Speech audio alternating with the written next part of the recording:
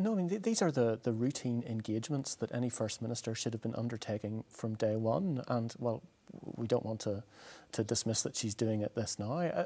Foster is out of time for a personal journey this slow. If she wants to signal change at this stage, let alone deliver it, we need to see some proper public soul-searching about the mistakes that unionism has made and that she has made. Not as a sackcloth and ashes demand, but because I think that people respond to that, they respect it, and it can really move politics on. DUP leaders have done it before.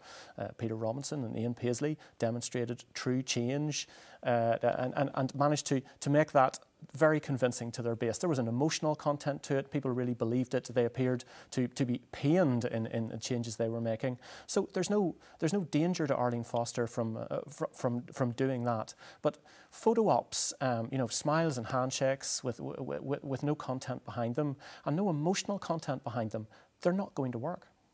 How do you think things will ultimately play as far as this is concerned? What's your hunch, Deirdre? Well, I think people will see this as a gesture, and even though this is the person who said, I'm not interested But in a gesture is not politics. necessarily a dirty word, is it? No, a gesture is a step in the right direction. Right. But I think after that you have to have... So we've already heard that they're not going to change their policies. Every political party changes their policies. They listen, the world changes, you listen, you take soundings. You don't seriously expect the DUP to change its position on same-sex marriage, do you? Well, I don't think you can be in an absolute position. They may not change their personal position, but if you listen to discussions we've heard this week about abortion, you've heard Sinn Féin saying at their conference that personally they mightn't agree with it, but they believe as legislators they have to do what the public want and not be out of step with public opinion.